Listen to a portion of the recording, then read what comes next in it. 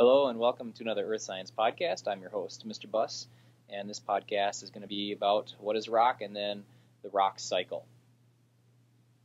So let's start out the rock cycle by taking a look at an igneous rock. It actually happens to be basalt. So the igneous rock formed from magma or lava over time is going to experience erosion and weathering, and those particles from the igneous rock could become sedimentary. So now we've got our sedimentary rock, which is formed from the igneous rock as over time sediments, sand and debris formed.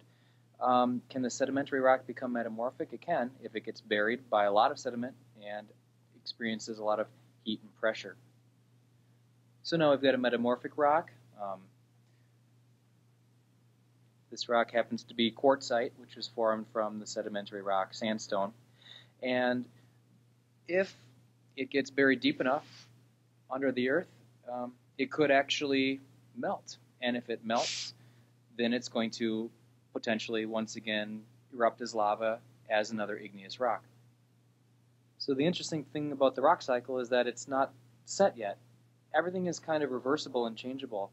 For example, sedimentary rock can experience weathering and erosion and become a new sedimentary rock. Igneous rocks can remelt. Metamorphic rocks can experience new heat and pressure and reform as well.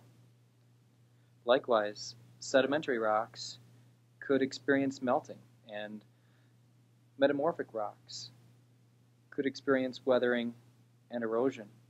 And igneous rocks can also experience heat and pressure.